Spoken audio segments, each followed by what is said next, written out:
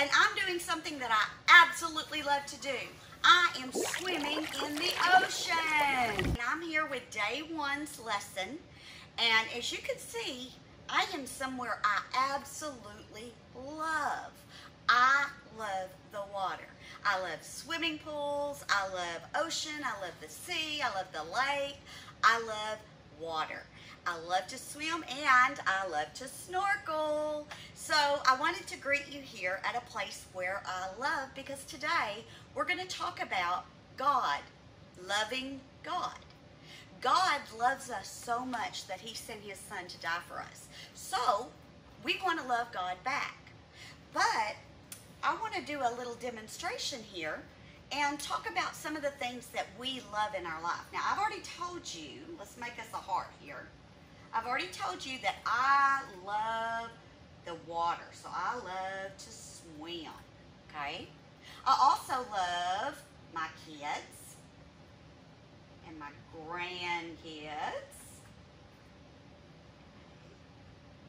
I love my church. Love my church and my church family. And then I love my regular family. That would be my mom and dad, and same thing for y'all. And then I love to read. I would sit and read all day, but I try not to. And I love to be outside. That's one of my favorite things. I would rather be outside working in the yard than inside cleaning. So that's, uh-oh, I've got a problem. I also love God, but he's not going to fit in there, because I've already filled my life up with other things. So I think I'm going to need to fix this and start over again. That's good about eraser boards. You can just erase and you can start over. You can't do that with your life, but you can do it with an eraser board.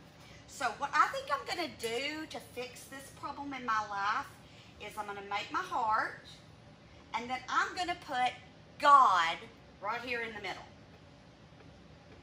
Because God is the most important thing in our lives. He loves us, and he's got our eternal place for us ready and waiting. So I'm going to put God there. And then I'm going to add those other things that I love. So I'm going to put family, church, outside, swimming. As you can see, God wants us to have other things in our life, okay? But he wants us to put him first. And if we do, then the rest of our life will fall into place. So I recommend that that's what we do. We love God. So our activity today that was in your sack is called a heart puzzle. We're going to make a puzzle out of a heart. So the first thing you'll do is you will cut out your heart, and then you need to read your Bible verse. And this Bible verse is from Deuteronomy chapter 6, verses 5 and 6. And it says, love the Lord your God with all your heart and with all your soul and with all your strength. These commandments I give you today are to be on your hearts. So once you read your Bible verse, then you can just take some scissors and you can cut it into different pieces, as many as you want, and then you can put it back together, okay? It's just a simple puzzle, and you can cut it however you would like. But keep God in your heart and put him first in your life.